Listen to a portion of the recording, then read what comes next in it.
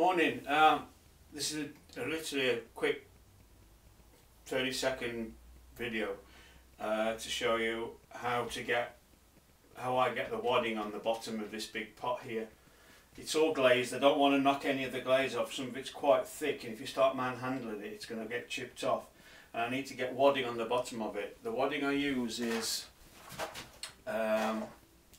tiles of wadding that I roll out and then cut into little squares, and that's from the old wood firing days when fly ash used to stick to the bottom of a pot, stick it to the shelf. And I still like to do the wadding now because it avoids bat washing all of the shelves and scraping it off, and these fall off at the end. You just peel them off, they just knock off at the end. So I'll just show you how I get the wadding on the bottom of here. What I've got on the table here is a bat.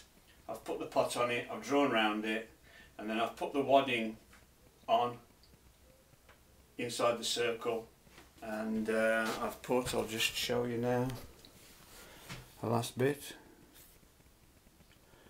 This is wood glue, so there's a circle of wadding, and all I do then is very carefully, making sure I don't knock the glaze, just pop it back in its place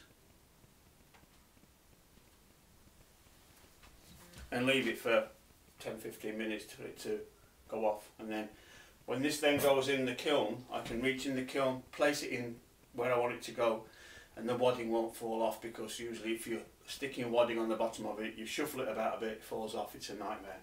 And then there's more chance of knocking this really thick in places glaze here, and I don't want it to peel off because it's cracked, and that's what gives it its effect. I don't have an example of it here. I'll get you an example. Okay, here's an example. I'll show it you. You can see here how it tiles and it crawls, and that's the sweep I get. That's where the wadding was on these. You can glue it onto it. So I don't want to dislodge any of these bits of glaze here that have cracked, and then they carry on crawling.